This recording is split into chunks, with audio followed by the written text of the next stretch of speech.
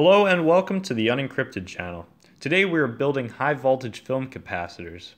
But first let's talk a little bit about capacitors. A capacitor works by storing electrical energy in an electric field. A voltage source is used to pump electrons from one side of the capacitor to the other, and the charge difference creates a strong electric field proportional to the voltage divided by the distance between the plates. As a result, a capacitor will hold the most energy when the electrodes are large, charged to high voltage, and separated by very little distance. To build these high voltage capacitors, we're going to need a couple of materials. I went down to my local hardware store and picked up a plastic painter's drop sheet. The one I got was 3.5 mils thick, so I could hopefully withstand 10,000 volts, though I'll probably only push it to 5,000 volts. I also purchased some thin aluminum foil and clear masking tape.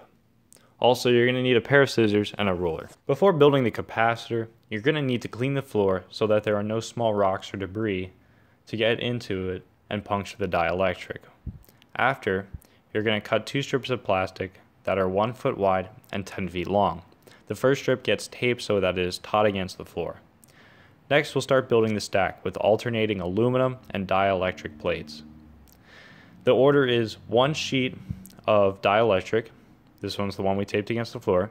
Then a sheet of aluminum that is placed 1 inch to the right. Then there's another piece of dielectric that is placed on top, and that is aligned to the center. And lastly, there's a piece of aluminum foil that is 1 inch to the left.